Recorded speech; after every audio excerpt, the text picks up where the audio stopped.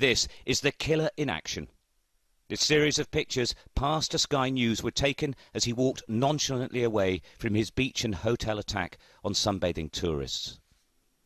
AK-47 and what eyewitnesses believe is a grenade in hand, he appears utterly relaxed. He had attacked the tourists after swimming in the sea with weapons concealed in a parasol. In this sequence it's clear he hasn't been approached by any members of the security services. Over 30 people are already dead or dying. Within minutes, he too comes under attack. In a side street, helicopters circle overhead as snipers on roofs finally shoot the gunman dead. So, what, his weapon didn't fire? He don't like one, two, and amongst the rescuers was Fawzi. He helped where he could. He says the police were there, but didn't use their weapons, or they weren't fired, or at least didn't fire. Just explain. So there were armed police here, but they didn't use their weapons, so their weapons didn't work? Yeah, the weapons don't work. He was there with a boat. Wow.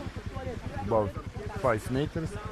And the man first, he come here to the lady, first lady, because you have one lady without... because some guy there, he work here, he tell me he was here, and he come back. And you have the parasol there, the umbrella, you have the... Stay by the parasol, I think he do like this and like this. And he quickly kill the lady, the first lady, the parasol 3 times. And after he do like... And all the, after he put the one... Everybody, one of the people, he changed he's finished the people, he go from here and he go slowly, slowly like this. And the people around, he going. And the man, the boss of this place, they have the parachute, they have jet ski, said, go, go, go, go. And after, I don't know, he was there in the reception and... At the scene of the attack, shocked tourists who are still here gather to pay their respects. It could have been any one of them.